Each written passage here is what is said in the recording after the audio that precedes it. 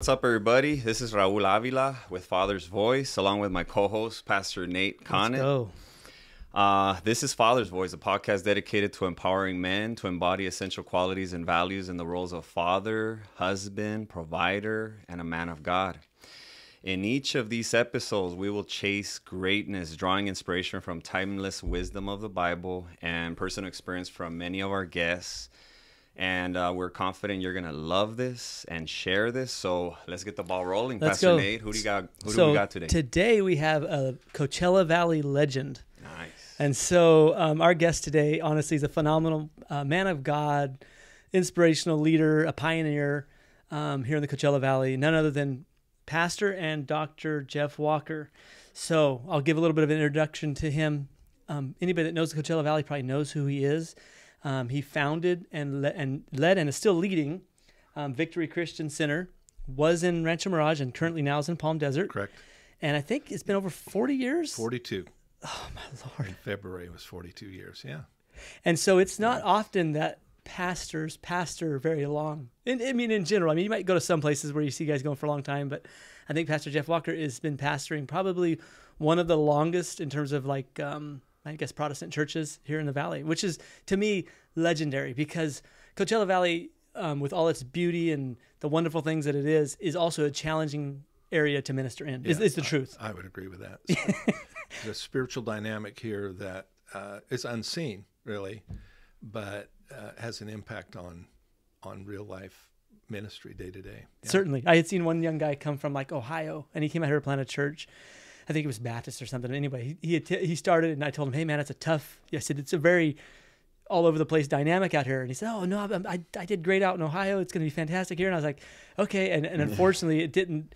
It probably after about 3 or 4 months, and he had a big backing to help him, but he ended up having to, leave because spiritually it's a place almost like no other. Right. I remember when I first came here, I talked to some other ministers, and they'd say you have no idea what you're coming into. And I'm like, what? And even for you coming from San Bernardino. Absolutely. And San Bernardino has all its challenges as well. But I think the highs and the lows of what the Coachella Valley presents in terms of the spiritual overtones, it's an unreal kind of place. I'm sure that there's other places similar, but it's unique and challenging. Yeah. I would say, I don't know, because I've never lived there or been there. I've been there, actually, but not lived there, but Las Vegas. I would think that would have similar. Some unique spiritual dynamics to do a work for God there, too. For sure. Yeah. And when you take the Coachella Valley and cut it into half and say east-west, just speaking candidly, currently, the more fertile ground is in the eastern half of the valley. And so the western side, so when I say that, I'm just sort of saying from Rancho Mirage over to Palm Springs is by far the most challenging. Mm-hmm. And I'm not saying it's bad soil, it's just challenging soil. Mm-hmm. It's really, in terms of having vibrant, growing, thriving works is very, very, very challenging. Right, yeah. And a lot of good churches in Palm Springs over the years. Rodney Dean was there in Palm Springs for many years. Of course, he's in heaven now, but... he ended up leaving the ministry, and it's just, it's challenging. There. I know that Pastor Fred at Desert Chapel is doing a good job. There's he certainly is going there. So yeah, but nonetheless, it's challenging. I Most agree. of your bigger, stronger churches are on the eastern side, not on the western side. That's just what it is. Yeah, I agree. Not to put anybody or anything down. That's just sort of what it is. Because there's different soil types, and then in different areas, there's also those spiritual overtones. So. Pastor Jeff Walker has been pastoring now 42 years, which to me is legendary. And here in the Coachella Valley, Pastor Jeff? Yeah. Wow. Yeah. Started in Cathedral City. I felt a call to come here. I'd never been to Palm Springs. And that's a long story, which we won't go into. But felt a call, showed up, didn't know anyone, not one person. And a businessman from my hometown, I found out owned a home here. And so I called him before I drove out in my little beat-up Toyota. Drove out from where? From Illinois. Illinois. Yeah, the cornfields of Illinois. I'm from not Chicago. Mm-hmm. That's where I'm from. He owned a home here. So I told him I was coming here to start a church. He was a believer. And so he said, well, you can live in my home for free. If he was building 2 houses, speculation homes. He said, if you'll just walk through these every day, you can live in my house for free. So that was great. I lived there many months. A friend of mine from Los Angeles that I'd gone to Bible school with, Bible college, I told him I was living in this beautiful home. He should come see it. So he came out, and he said, I know one person in this valley. Her name is Connie Diaz. Connie's now in heaven. But she had a tiny little home that she had bought from the priest at St. Louis Catholic Church. So she lived right across the street from that church. It's a really small home. And so Joe called her, my friend called her and said, would you fix us lunch? So she fixed this chicken mole. And she said, why are you coming here? And I said, well, I feel like I'm called by God to come and start a church. And she said, well, where are you starting? And I said, I have no idea. I just got here. And she said, well, we're starting in my living room. So the first day I got here, I had a place to live. The first week I got here, I had a place to preach. And it's just gone from there. And Wow. So it's been a very joyous, miraculous journey. Been a lot of fun. I bet it has been. So And you're still a pastor? Yeah. Currently? Yeah. Do you pastor more like a bishop, or you have a church that I have you a pastor? church. Okay. Yeah. Okay. Yeah. I've helped plant many churches. And that's been a really one of the big joys. I've loved pastoring and loving people and walking with people through their joys and sorrows of life. That's very fulfilling. But planting churches and having sons in the Lord and daughters in the Lord, that's a great joy. Mm-hmm. Yeah. So I'm suppose in a sense they would see me as a bishop, but I don't have anyone call me that. I prefer archbishop. Why? No, I'm Pope, testing it's a teaching. joke. It's a joke? higher. Yeah, it's a higher. It's a cardinal or whatever. No, I just, but functionally, Yeah. I suppose I would serve as a bishop to them. Oh, To these, well, not all of them are younger than me, but they still call me dad. Yeah. That's cool. That's awesome. And then as well, so you also have a PhD in therapy or psychology? Clinical psychology. Clinical psych- PsyD. A doctor in clinical psychology. So I'm a practicing psychologist. I kept going to school while I was pastoring. In 1990, 85 we bought land on Bob Hope there, and in 90 we built that building and finished it. And I was walking through the building, And there was probably nothing there back then, right? nothing out there Nothing. whatsoever. I mean, it was just stunning. That was so desolate. Yeah. And I thought, Lord, I thought this was going to be a bigger sense of victory than it. I was grateful for the building and thankful for the building and proud of our work, the congregation board and everyone that was involved. But it's really ultimately about people, not about the building. Not that I thought it was about the building, but it wasn't as fulfilling as I thought it might be. So I decided I want to pour myself into honing my skills to help people. The building only serves the people. And so I went back to school and just to sharpen my skills. And I just kept going and going until finally one day I had a theological track and then the psychological track of study, and they gave me a piece of paper after a lot of classes, and they said, here, you can be a psychologist now. So I prepared for the state board examination and passed it, thankfully, miraculously, the first time. And I've been in practice almost 20 years now. Wow. Yeah. And that's been fun because I did my doctoral internship at Betty Ford, so a lot of things you learn there. And then I worked 3 years at County Mental Health treating chronically, severely mentally ill homeless people. Wow. And I never in my wildest dreams thought I would fall in love with crazy homeless people, but I did. Wow. And loved serving that community, and it was a blast. Yeah. That's fascinating. You know, one of the challenges, so obviously I'm in ministry as well.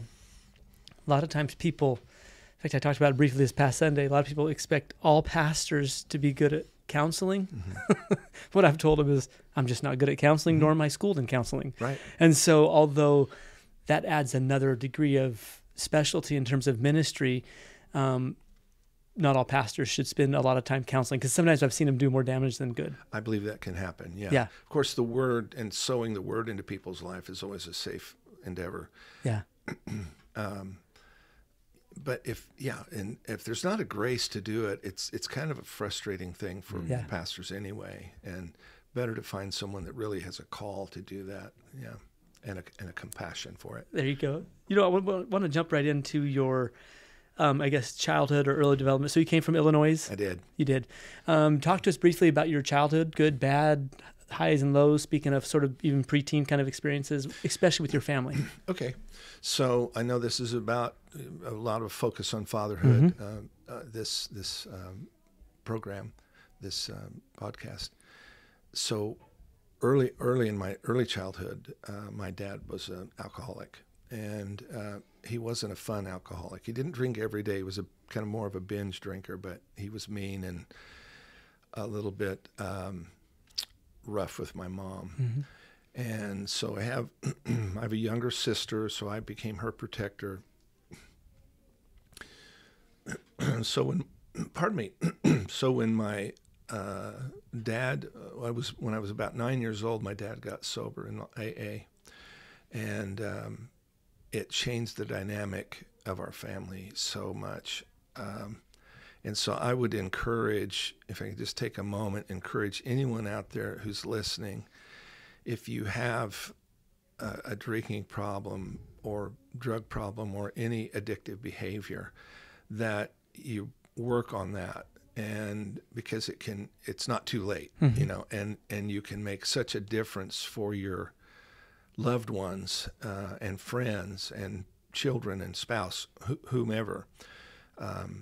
So my dad had over 50 years of sobriety when he went to heaven. Wow. And so it was good. And so about what age did he transition from being?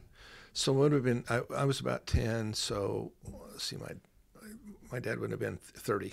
Okay, so around 10 years old for you, your dad 9 or 10, left alcohol and sort of came clean of that through AA. I went to AA. So then, when you so all your life you knew him as an up to the age of 10 years old. Yeah. He was an alcoholic. Yeah. We had the full blown dysfunction. You know, my mom would say things like, "Now, kids, be quiet, and don't make too much noise, because otherwise you'll make your dad nervous," which was a euphemism for he'll go drink. And so, when you're 3 or 4 years old and you think if you're just good enough, daddy won't drink, that's a heck of a thing to put on a young child.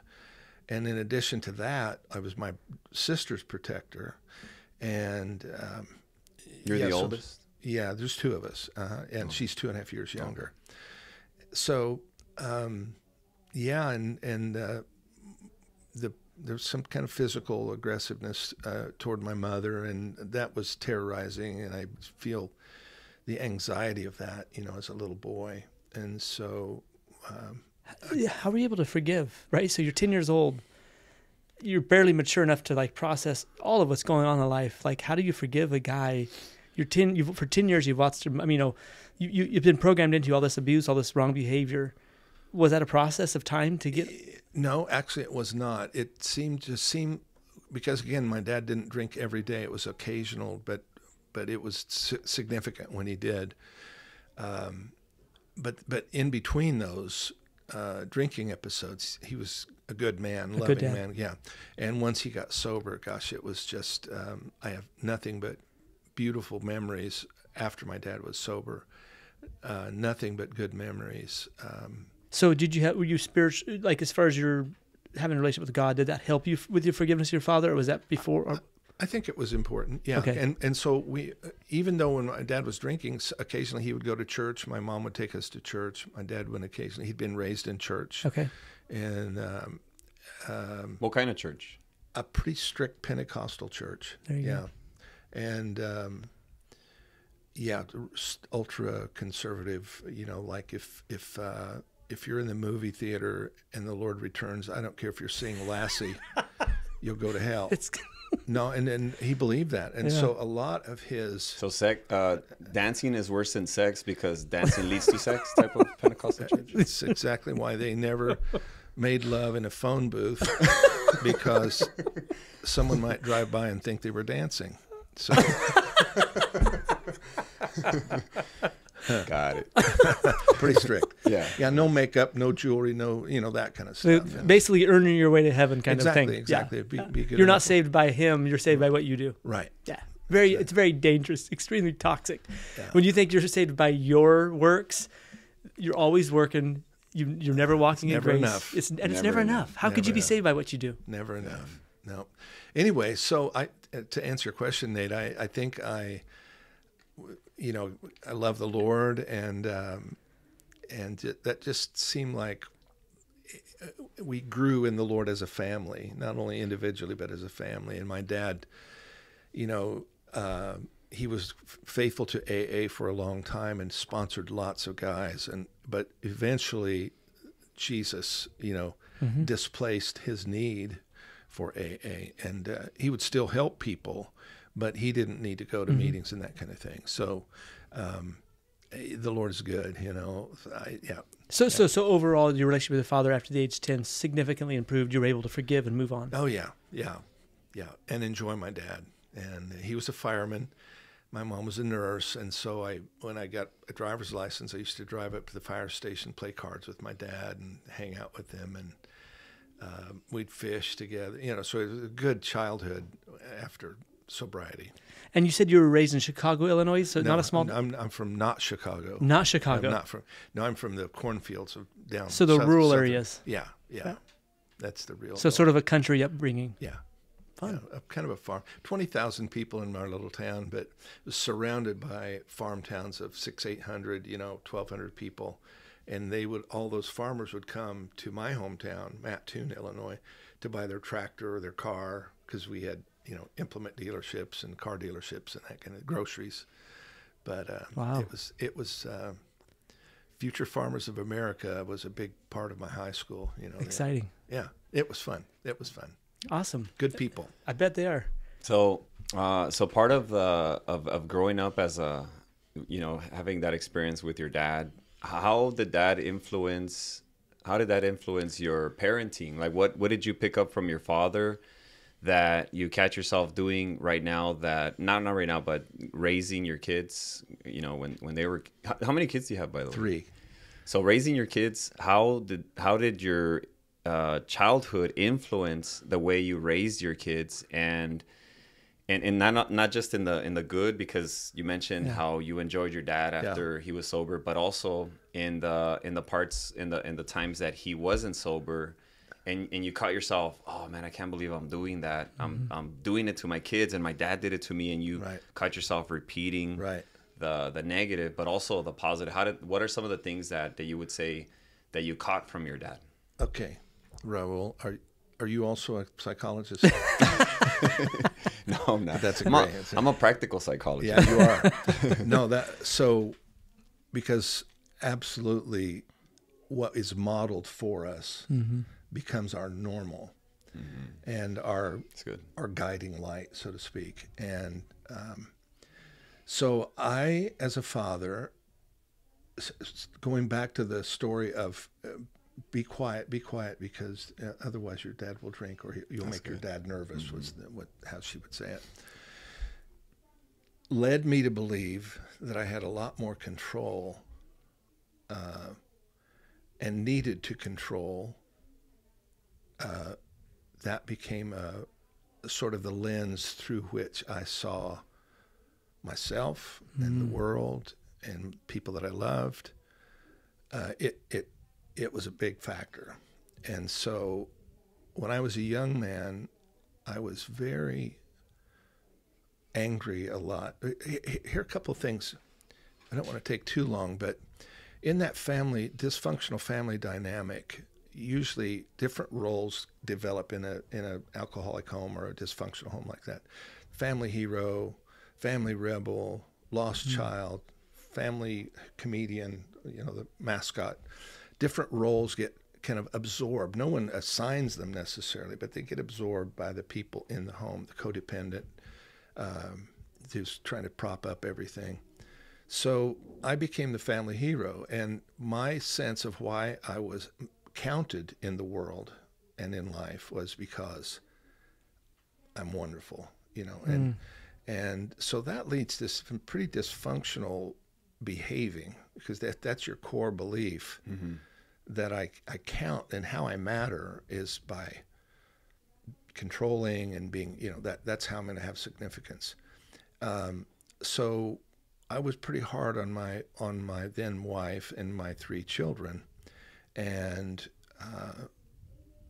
they got, because publicly as a minister, I had an image to maintain. So I was really into image management, but I had to let this aggravation and anger out somewhere, and living on this pedestal, because I'm the family hero, living on that pedestal, there's not much room on a pedestal, and it creates anger for I'll just say for men here who I hope are listening.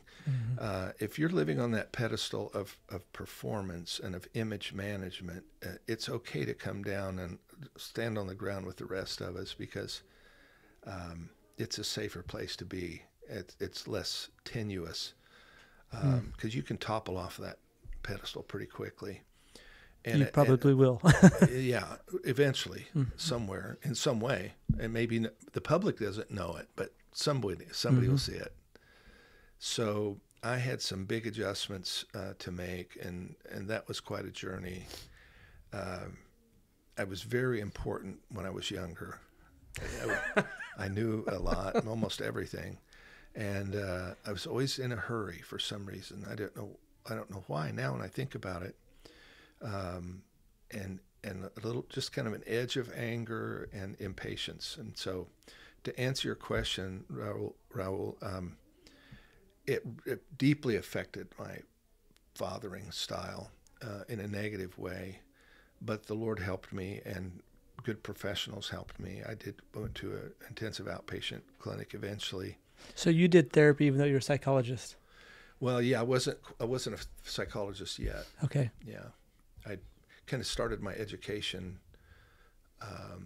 but wasn't a licensed psychologist. But there's been a lot of stigma, I'll just say, as far as mental health, especially in the church, especially amongst like spirit-filled people. And to me, it's very good that I think in the last, decade or so, there's been a lifting of that, where it's not a negative thing for a good Christian person to go have therapy or go to counseling, because I think probably most people would benefit from it. But there was a whole lot of stigma, especially in my opinion, from the 80s, 90s, and even going back from there. Stigma as in don't do it. It's wrong. Like God should fix you. If you shouldn't be doing this. Like it was appeared as like it was just a negative thing to do. Like you shouldn't be going and seeing these people. And so the way I've always looked at it is some people have chemical imbalances in their brain, or like there's things beyond your control, just like being sick, just being, if you're diabetic, or if you're going to have these things, and you need to have professional help in that area. But there's always been a lot of stigma, because God can heal you, you need to think right, and that can be true, and God can heal you, of course. But then, like Paul said, I had the thorn in the flesh, or God can also allow you to have to navigate that with help as well. And so I think the stigma of, even as Pastor Jeff is saying, him even having counsel and therapy, I think it's healthy. Yeah, absolutely. And there's a great verse, 1 Thessalonians 5:23 says, Paul's praying, he said, I pray that God will sanctify you wholly, completely, entirely holy, WHOLLY, your whole spirit and soul and body. And the word spirit in the Greek is pneuma, which is spirit, the eternal part of us that's born again. And then soul is suke, which is our psyche, and then body is soma, so the physical part. And so if we don't take care of our soul, and you have to really define soul, because people, 10 souls were saved, and we use that word kind of for multi-purpose uses. But our soul, and that's where I was spiritually. I was alive. I loved the Lord. I knew the verses, but my soul had been scarred, and certain things would trigger those wounds, and that's why I needed, when we got professional help. So, like you said, Pastor Nate, there was an element of discomfort, because coming from a strong faith, Bible faith community, you're a new creature. Old things are passed away. All things are become new. But there was just some stuff in me that wasn't matching up to that verse. Yeah. So I love the Word, and I love the Lord, and I'm a person of faith, and I believe God, like you said, can heal. I needed, in addition to the power of the Word in my life, some good anointed counsel. And that's what I found at the clinic I went to. It's a very faith-friendly place. You don't want to go to just any therapist. True. Because some of them are about half crazy, but most of them, maybe. No, they're I think there's some really good ones. a lot of therapists see a faith expression as a problem, rather than, I see it as part of a great support system and very healthy thing to be involved in a faith community, or to be going to church, or to have trust in God. That's healthy and helpful. Some therapists think it's dysfunctional, right? Oh, yeah, exactly. A hindrance to good mental health. Yeah. So those are the ones you don't. And if you're going to see a professional, just ask them, where are you on? Yeah. If I'm a believer, and can describe that to them, could you do your best work with someone like me? Yeah. So, at what age did you become a father? How old were you? I think when I you... was 88. I was 29. So you were really young. Yeah, 29. I got married. I was 25. I pastored single for about 3 years. I came here when I was 22. Whew. Can you imagine that? And soon after I turned 23. So basically, the church, I was 23 pastoring the church, and got married when I was 25. And then our first child was 29. Did you meet your wife out here? I met her originally at the Bible college that I went to in Oklahoma. And that was ORU at the time, or was it something else? No, it was Rhema Bible Training Center. Okay. Then I later went to ORU, to seminary. And she was from Southern California, and so I was at a meeting in Anaheim, and there she was. And she had been engaged to a friend of mine, actually. And I said, well, his name was Pat. I said, where's Pat? And she said, well, we decided to go separate ways. And so we reconnected and ended up getting married. Beautiful. And then you had one daughter, 2 younger sons, correct? Right, correct. Yep. Daughter, boy, girl, girl, boy, boy. And, they're a joy. And then my daughter has 3, and my son, who's the older son, has 3, and my youngest son doesn't have kids. So would you mind sharing what are those struggles that how was like the if it's not too personal, what are some of the things that you would do that you would catch yourself doing that your dad did, and then how did you fix that? Like what are some of the things that you did to fix that? Like let's say there's a listener that maybe, like me for example, I struggle with anger even still, but when I was in my 20s I was like the Hulk, and I was easily triggered. But then in my 30s and then late 40s, now I'm more like the mild.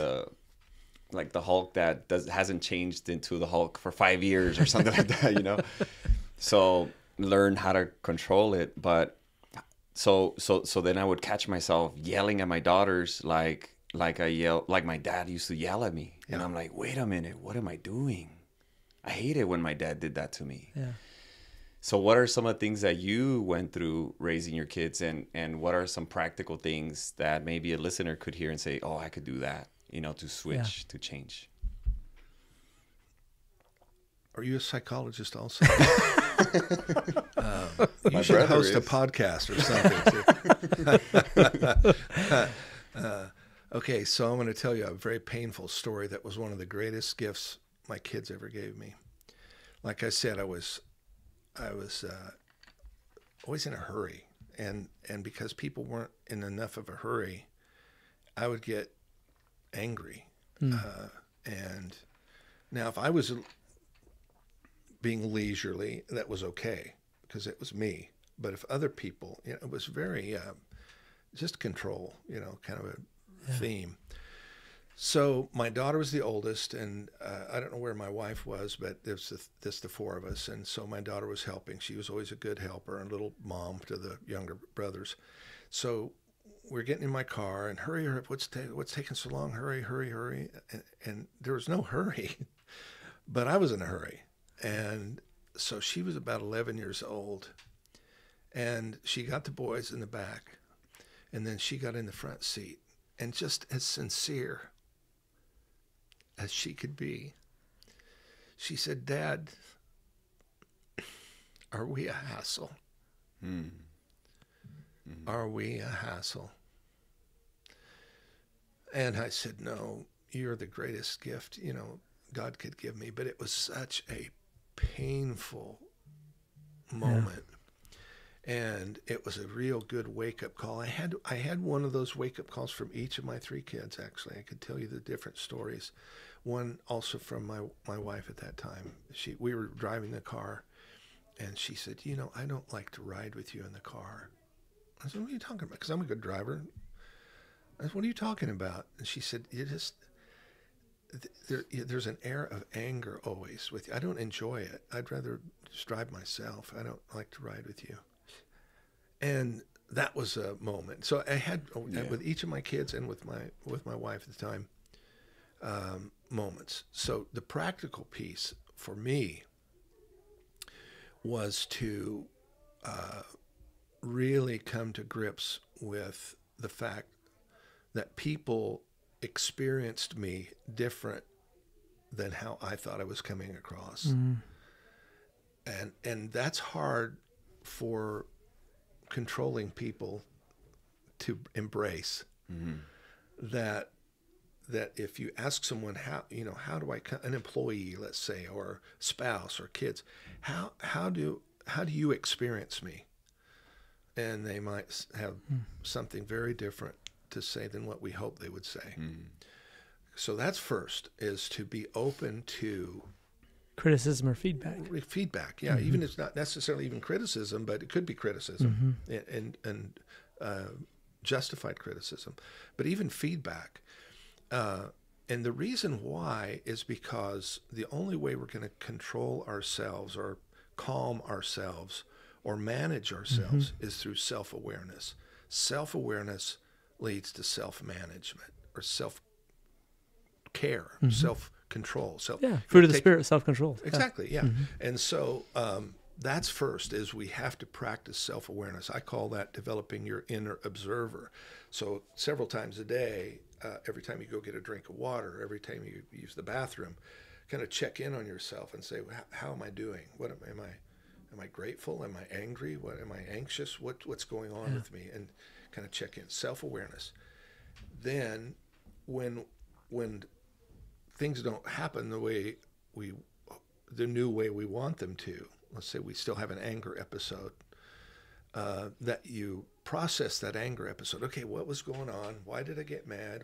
I didn't want to raise my voice.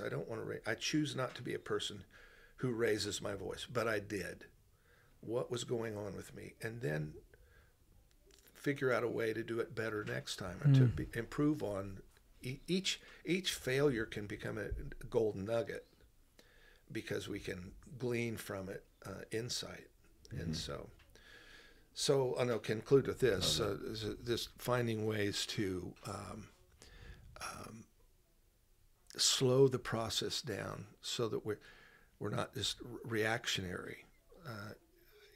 I'll say, so in my practice, I help people understand that all of us have emotional, psychological sunburn. And when that gets poked, or when it feels like someone's coming toward us and they're going to poke our sunburn, there's a visceral, almost uncontrollable, but it is controllable, almost uncontrollable reaction to that. And it just spills out. And so if we can practice self-awareness, then we can practice self-regulation, self-calming, self-soothing. And so I'm a completely different human being after my journey, and especially after the intensive outpatient program that I attended. It saved my life, really. Can you explain what that is? What is? I've never heard of that. Intensive outpatient. Okay, so you have inpatient programs like if you go to Betty Ford, you're inpatient. You stay there, you sleep there. It's like a rehab. Inpatient. This is outpatient. So it was every day for 13 hours a day of therapy. Oh, wow. But it was outpatient, so I stayed at a hotel around the corner. So it was intensive in that it was not like one session a week, where you go see a therapist. It was an intensive program, week at a time, 13 hours a day. How many weeks did you do that? Well, we don't need to talk about everything. Wow. 5 weeks. Wow, that's intense. That's high level. Most people go to that clinic 1 or 2 weeks, but I just, it was so cleansing for me. But was it like your choice, or was it recommended by somebody? Okay. No, it was my choice. Yeah, I crashed and burned, and created a horrible situation and fallout for my wife and for the church and for myself and for my kids and for the community. And so I just knew I needed help. Because, a full immersion type of Yeah. I thought a week at a time, seeing someone an hour for every a week, that's not what I needed. And for some people, that's perfect. It works for them.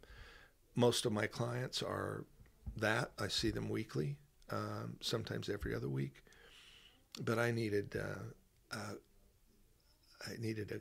to be overhauled. I needed an engine rebuild. Yeah. That's cool. Wow. Thanks for sharing. That's amazing.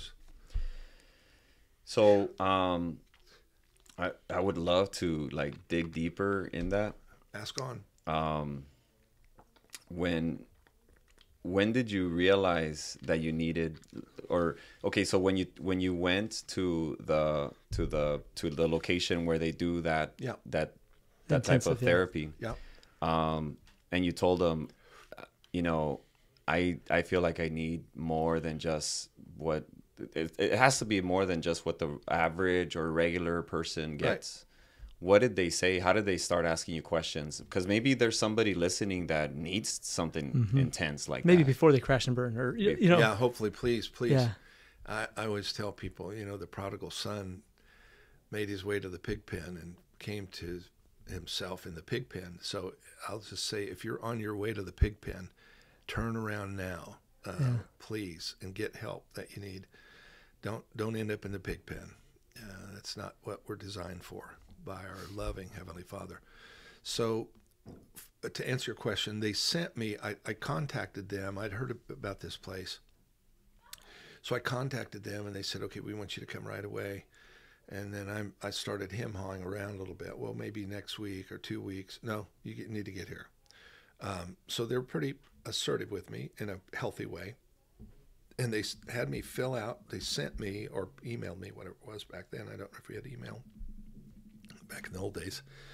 But they sent me a questionnaire. So what are the issues? And had me fill out several pages and mail that to them. So they were ready when I got there. And the program worked. So early in the morning, we had a group. And then we do individual therapy. Then at lunchtime, we'd have a group, individual therapy. And so I saw, 5 or 6 different therapists. And what they would do at that clinic is they would write notes. And then if, let's say, if Nate was my first counselor and we spent an hour together, he would take notes. And then if you're my next counselor, Raul, he would pass those on to you. So you knew what we had been talking about. Now, you might have a different style of counseling. You might have a different, approach, even different counseling orientation. But you just go with your skills and start working on what we'd been working. And it was really powerful because sitting with one therapist for 5 or 6 hours the air gets a little stale. But to pass it on to the next man or woman, and then the groups, and then you had other voices, and so it was just a cleansing season. 5 weeks for me. One of the weeks we took all the kids. One of the weeks it was my wife and I, and maybe 2 weeks she was with me, and in 2 weeks just working on me only. So it was a pretty comprehensive program. And the end goal of it was to, because you said fallout with my wife and my kids, the end goal obviously was Was it headed in the wrong direction? Like, man, this is gonna be a divorce. This is gonna be really, really bad. And your goal was, I don't want to lose my family. Right. That was my goal. Yeah. And so it was the goal was to heal our family, primarily me, because I was the main damaged. I had the most damage, I suppose. And my wonderful, gracious wife stayed with me after that for 5 years. But even after all that work, I had done a lot of damage in her heart, unfaithfulness, and sure, she is a precious, godly woman, and she sure didn't deserve what I offered up, you know. And so we went separate ways. We're still maintain our friendship. My current wife and my former wife know one another and are gracious with one another and kind. That's beautiful. Yeah. Yeah. So I'm grateful for both of them that they, how they process this. Can I just share one scripture? Psalms 32:5. The psalmist David, dealing with his struggles, he says, "Then I acknowledged my sin to you, and I did not cover my iniquity." He says, "I will confess my transgression to the Lord, and you forgave me the guilt of my sin." That verse to me, Psalms 32:5, is sort of David wrestling with his whatever. But the reality of what David says is there's 3 different words that we would always say, like, oh, that's just sin. Like if you say sin, iniquity, transgression, they seem to be the same word, and yet they're not. And what David is dealing with here is he's talking about this idea of being willing to uncover his iniquity. And I believe a lot of times with like if you find yourself, it's the story of, I don't know, a woman who's a prostitute or doing something on the extreme side of things, and you look at that person and go, wow, that's horrible. But oftentimes there's a deeper root that you don't see. And that's usually the iniquity. The iniquity is something unseen, but oftentimes what it is, it's almost like an imbalance in a person's lives, and they're trying to bring balance back because there's an imbalance. And so oftentimes we see the sin, we see the transgression or the lifestyle, but we don't see the iniquity. It's like a tree with roots and fruit. Yeah. 3 different things being said there. And so really I think what therapy is in psychology is the willingness that David says, I'm willing to uncover iniquity, go below the surface, get into side, like get in with somebody and go deep and allow like to uncover. So it's the person, whenever you find yourself doing aberrant behavior, it's important to uncover the iniquity. Right. Live in the light. Absolutely. Yeah. And then when you do, truly the Holy Spirit gives you power to overcome it. So the Holy Spirit's the one that is going to give you power to overcome it, but you have to put in the work to uncover the iniquity. Yes. And so when David says that, he says, I'm not going to hide it. I'm going to uncover it. Yeah. And I think for a lot of people, when they struggle with bad behavior and like, why am I doing this? I remember for my wife's a better mom than I am a dad. And one of the things I caught myself doing is she would ask me all the time, like, hey, have you given the kids their prescriptions, all their medicine? I'd tell her, yeah. And in the back of my head, I'm like, I haven't given them anything. Like, I was just off having fun with the kids. I wasn't doing some of the things I was supposed to do. And I'm realizing, I'm like, wait, hold on a second. I'm sinning. And I'm sinning because there's, in some ways, like this imbalance between I realize she's a better mom than I am a dad. I'm not holding up my end of the deal. And so I'm finding myself lying to her to sort of bring back balance in that situation. I think it's important that we realize, you know what? It's better if I'm just honest with myself and with her. And I've told her, I said, I struggle sometimes. You're a better mom than I am a dad. And so sometimes I'd rather party with the kids and take them to McDonald's and have fun and not do the things I'm supposed to be doing. And so rather than catching myself lying, I got to be honest with myself and her and allow the Holy Spirit to help me become a better dad in that area where I'm actually taking care of some responsibilities. But I would say this, any dad that's out there, any man that's out there parenting, etc., you're going to have iniquity. And iniquity sometimes goes into the childhood. Like it can go pretty far back. Right. And it's those things you're always trying like to hide. Like if I look at Donald Trump, who I think was a entertaining and actually decent president, but sometimes the way he treats people, there's no doubt about it. His childhood, some drastic things have had to have happened that he's never dealt with because the way he's treating people. And don't get me wrong, I think I would vote for him again. But the way he treats people, there's something wrong back there that has never been dealt with. And he needs to have the willingness and the courage to go back and deal with that so that he can become better in moving forward. And I would say that to any person, like if you find yourself lying or these aberrant sin, you're like, why am I doing this? It's likely there's something that's in your life that's an iniquity, an imbalance that he has to, like probably through therapy, you go back and you can uncover those things and allow God to deal with you so that you would overcome that issue. Right. Absolutely. Yeah, my heart goes out to Donald Trump because, there's arrested development somewhere in his childhood, Yes. or probably about grade school age, because Yes. he reverts to that. There's a scar there. There's a wound there that gets triggered. And, when you're a billionaire, businessman, president of the United States, and you call Hillary Clinton a poo-poo head or whatever, names. he Just comes calling up with. names. Yeah, I mean, that's the playground stuff. And so we have in 3D and living color two significant mental health kind of issues on the presidential front right now, and it's painful I think I hurt for America because if and I'm not I don't mean to be critical, because I pray whoever a president is I pray for sure. Tough job. So you're not one of those people that say, not my president, huh? No, that's not, no. Silliness. No, Biden's my president. He is. And Trump was my president, and He whoever's was. next will be my president. But if these two guys, with all due respect to them, are the best we have to lead our nation, we need to pray for America. We do. Yeah. How did this happen? How did this happen? Yeah. And I know we're segueing right now into politics, which I think we should for just a second. Okay. And I know there's a lot of things to be talked about, especially with Jeff and his background in psychology and even in ministry. A lot of fun things to talk about. But I think touching on briefly politics in America, Jeff, what would you say as far as like, as much as there's some things to be concerned with, which would be our main candidates, what are some things politically you're optimistic about? I know there's a lot we could say with what's going wrong in America, and I can amen most of that. But on the other side of things, what are the things that we see that are like hopeful or good things? I'm most hopeful. The current scene is pretty broken, but here's what I'm hopeful about, is that I think Americans are demanding that our political leaders work together. Yeah. I don't know how they're going to do it doing that. Yeah. But I think the people, we the people, are fed up with wrangling and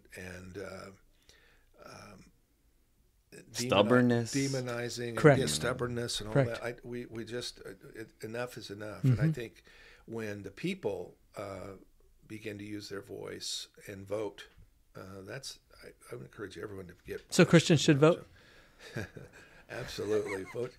Vote your conscience and issues that are significant to you. your values. Yeah, values. Yeah. For Match sure. your values. Absolutely. And so would you define yourself as maybe a conservative, or where are you at on the political spectrum? I'm registered independent, but I'm more conservative, of course. Yeah. Yeah. Yeah. And having worked for 3 years with chronically, severely mentally ill, homeless individuals, it did update my view of, my former tendency, because I was important and aggravated and all that, to roll my window down and say, well, someone held a sign that said, "We'll work for food." I want to roll my window down and say, "We all do." But it changed me. It softened my heart about that kind of thing. So, Yeah. So I'm morphing into a kinder, gentler conservative, I guess. Yeah, for sure. Yeah. Well, I do think there's certainly room to help.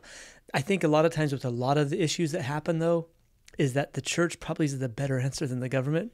And I think the church could be more empowered if, and this is one of my hopes, like some kind of partnership. And I don't know what it looks like, this idea of church and state, the separation of it, which was not a constitutional issue at all, Right.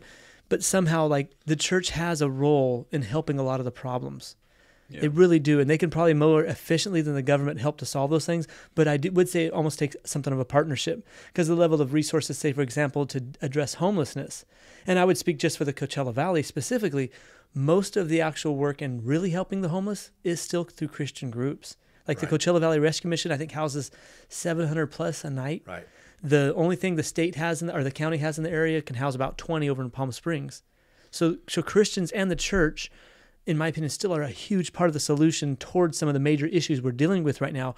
But I think sometimes the problem we're having is there's not a cooperation between the two, right? Right. I agree with that completely. Yeah. Yeah. And the church and any private endeavor can do it much more cost efficiently than the government. There's just so much red tape and too many tiers of For sure. Hierarchies and and managers and all that. So much money gets wasted. mm-hmm. And so I agree with you on that. And It's even like, I would say our church, we do a food bank, I think on some Saturdays in the month. We have to pay for the food though, and it's a few $1,000s a month, right? If, the government, I know they'll give different people money, but if they empowered us more, we would still have volunteers to distribute food freely, right? Yeah. So if they said, why don't you have it more often or 2 times a week, we could do it with all still volunteers at a fraction of their cost and still address some of even like the people that have food insecurity or anything like that. But I do think the government working with the church is probably some of the answer. And I think that we've gotten to a place on both sides where the chasm between the church and different, different opinions have grown so big. We're so divided right now in the United States that it seems like it's hard for people to work together. Mm-hmm. And I think really the solution is that the church understands we're the light of this world. I think what happens with the church and a lot of people, we're so intent on getting out of this world because it's so bad. We forgot that Jesus is going to come back and rule and reign with us here.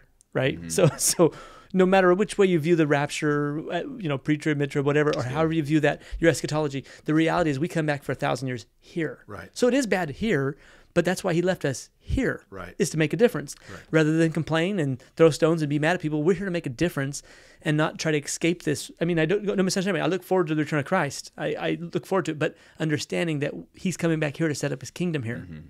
So as much as the world's all whatever, it's not all lost. Mm-hmm. There's a big plan that God has for this broken world. Yeah.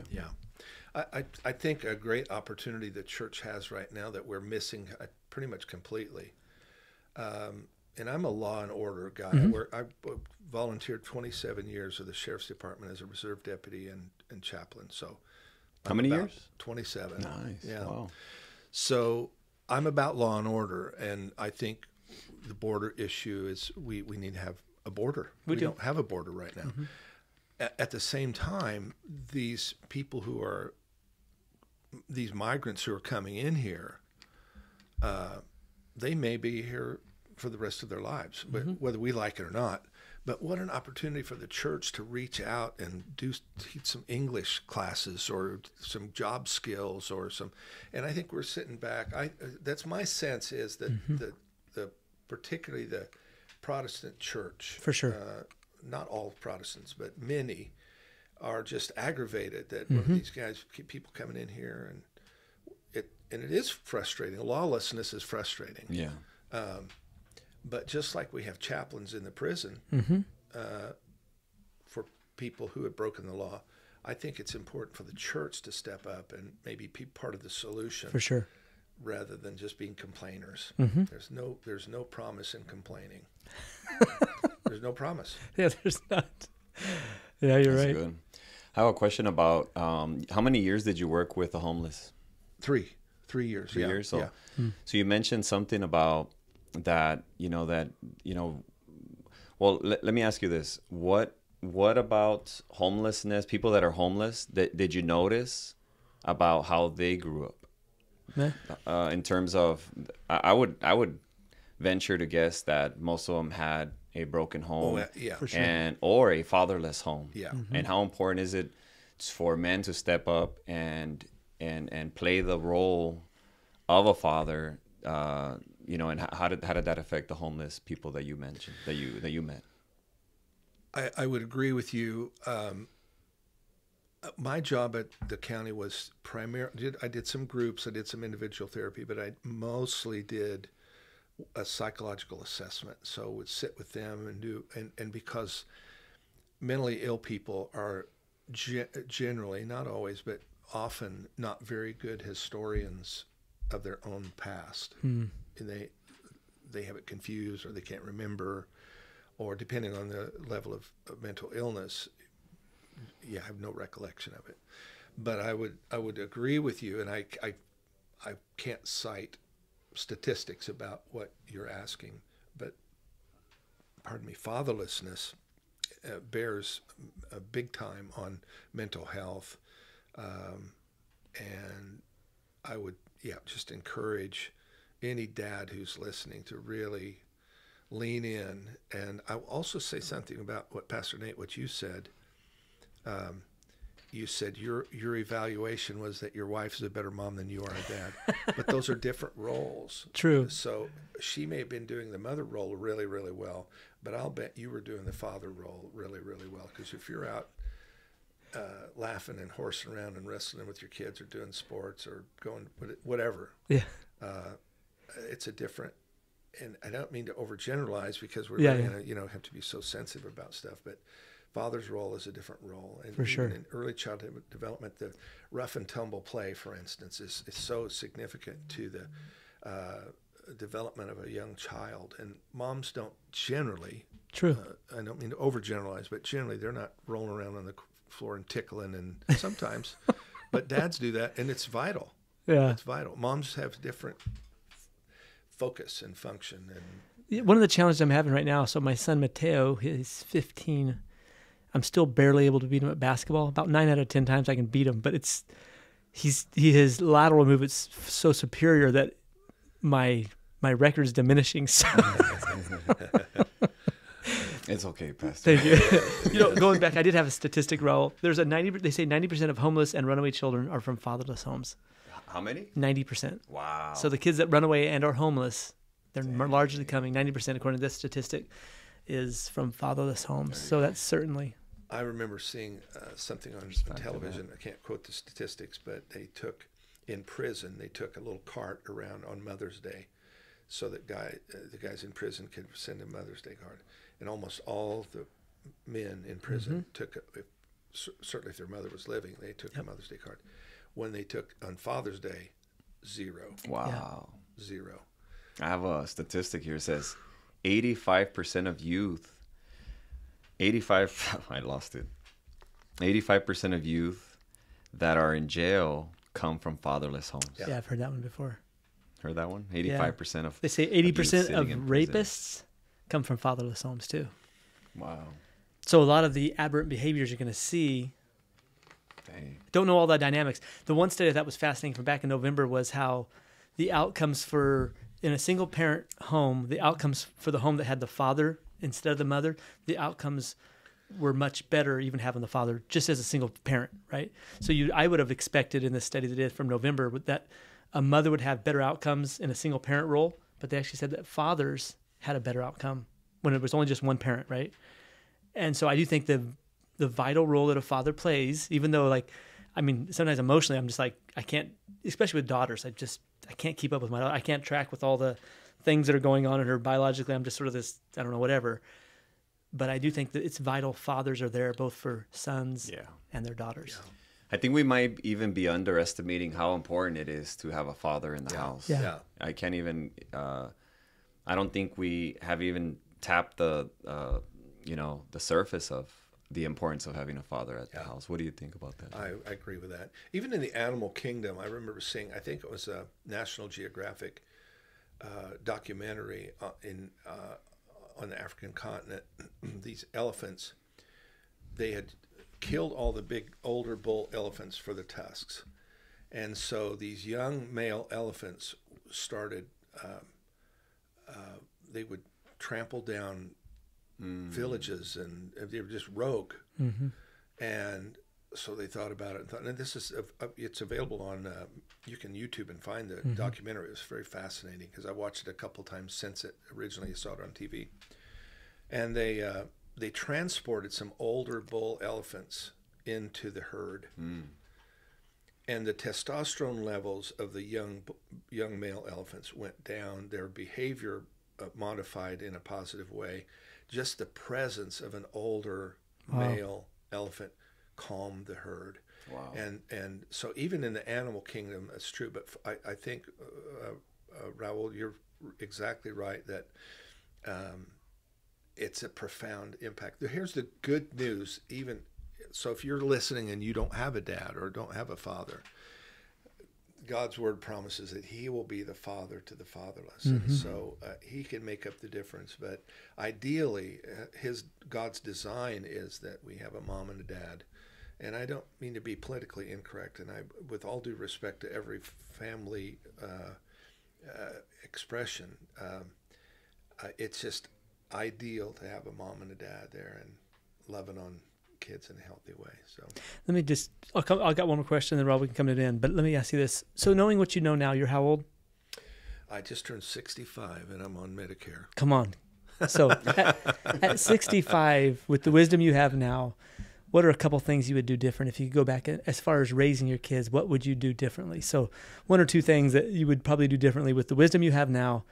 What would you do differently as a father? So, well, first of all, I would prioritize differently. When the kids were young, we were busy. Both my wife and I were busy in ministry. We always had live-in nannies because that was the most efficient way to be able to leave and come home and not have to take the babysitter and all that. But and I'll just give you a good ministry example of what I'm talking about.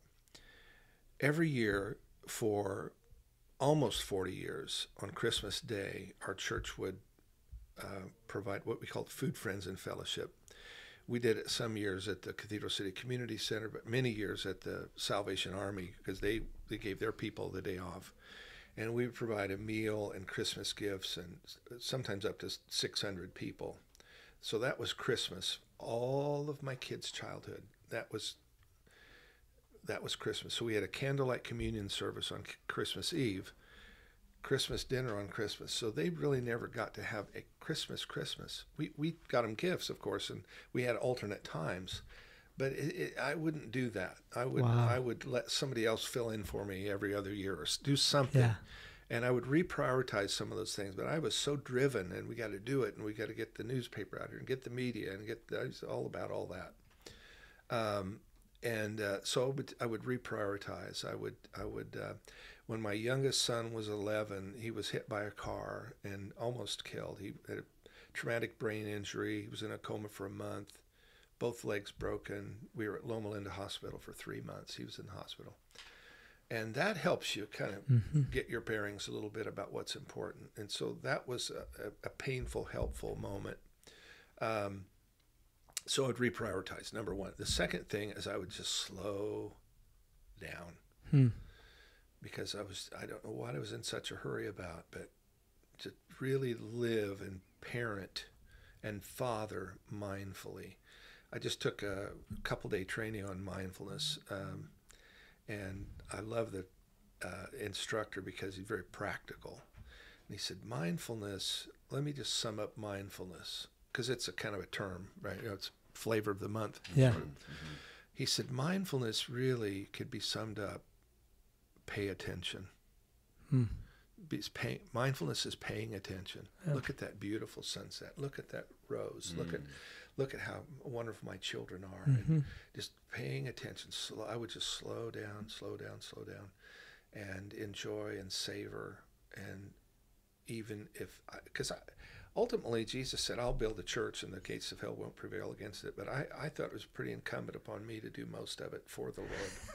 And, so yeah. But I think when we prioritize and honor kind of God's design, that our efforts will be sufficient to accomplish enough, that are part of the deal.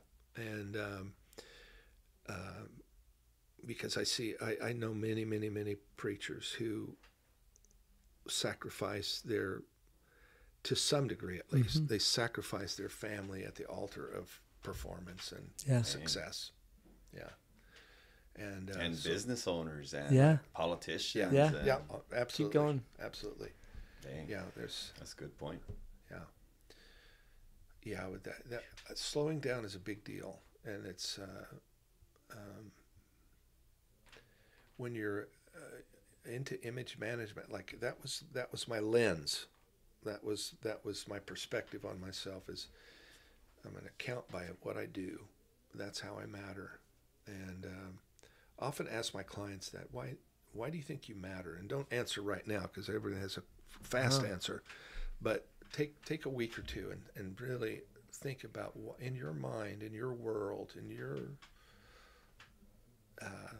reality, what makes you count? Is it how much money you have, or how big your house is, or what is it? How many people in your church? So it could be anything. Usually involves the word big, though. Big bank account, big house, big home, big house, church, big church, big, big Or muscles, fast. big muscles. Yeah, Yeah. well, Cars. yeah, Yeah. exactly. Yeah, so that's my answer. That's good. really good. Well, I think we're good. Yeah, we're good. I truly enjoyed it. I enjoy your wisdom, your insight, and your comedy. And I thank you for what you've done for the kingdom of God, and then as well for you sharing and being honest Thanks, and Pastor humble. Nate. It was Thank very you, sir. kind. Yeah. Yeah. So we enjoyed it. We hope to have him back because honestly, Yes, let's do it. he can go 5 levels deeper than where we scratched the surface. Because it's just honestly, I think he's a blessing to the kingdom of God. Thanks, sir. Amazing. Honor to be with you guys. Pastor Jeff, I have a question. Where can people find you? Like if people want to know about your church, about your ministry, about what you're doing, where can people find you? Okay, so my email is Dr. Jeff Walker at AOL, drjeffwalker@aol.com. You can either the practice or the church. You can just email me and I'll get you the information. The church is in Palm Desert on Warner Trail, kind of over by that little church, Southwest Community. So I'm hoping we get some overflow from them. So, we're in that general vicinity though, in Palm Desert. And my practice is in Palm Desert also at I-10 and Washington. So pretty easy access valley-wide. And I am taking new clients if anyone's interested. But mostly I love seeing, not exclusively, but I love seeing Christian men who are in trouble.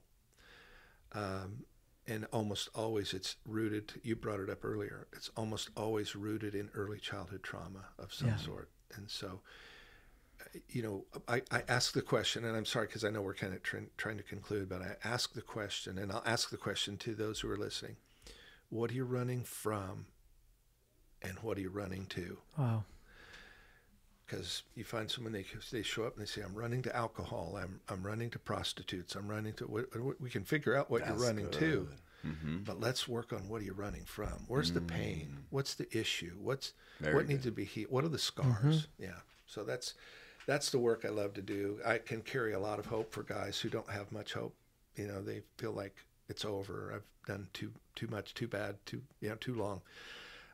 So I can hold a lot of hope for those people while they build their own hope, and it's wonderful work. Excellent. Thanks for the freebie. That was really good. He's amazing. Thank you for your time, Pastor Jeff. Bless you.